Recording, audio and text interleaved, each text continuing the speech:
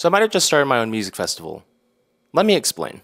So my name is Nathan, I'm a freelance tour photographer, and over this last year I had the chance to work with a ton of different artists ranging from global K-pop icons to smaller indie artists, and honestly, I fell in love with it.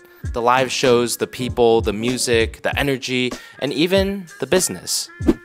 So it got me thinking, what are ways that I can share my passion of music and live shows and bring it right back here to my own community, where honestly I feel like it's a bit lacking. So from there, the High Note Project was born. So what is it? The High Note Project is a charity showcase event that aims to highlight emerging AAPI artists as well as enhance the community experience through live music.